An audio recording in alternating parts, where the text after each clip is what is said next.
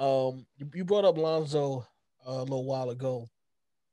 How big is it that Leangelo was signed by the Pistons, and now all three of the Ball brothers are in the NBA right now?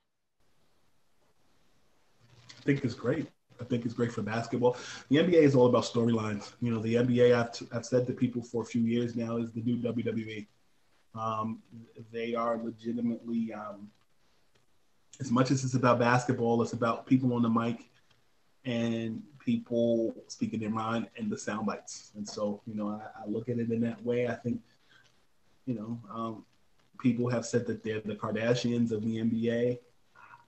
I would say if we're keeping it WWE, they are the McMahons of the NBA minus the ownership of the brand of the NBA, but they own their own brand. And they did it by selling controversy boys and being entrepreneurs and taking onus of their brand. So I think it's great money-wise. I think it's great storyline, but you also got to remember the Leangelo Ball contract is not a guaranteed contract.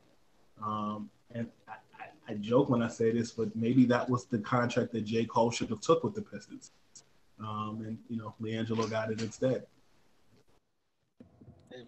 Maybe, you know, he didn't want to go to a losing situation, I guess. So he let it go for Leangelo. Let me tell you guys something.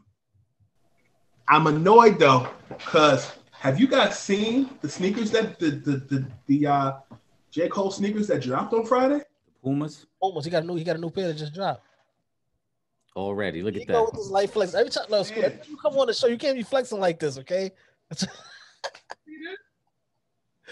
You got to listen.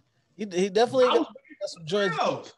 Yeah, and I will say this: his sneakers is better than several NBA players. Oh, that's a fact.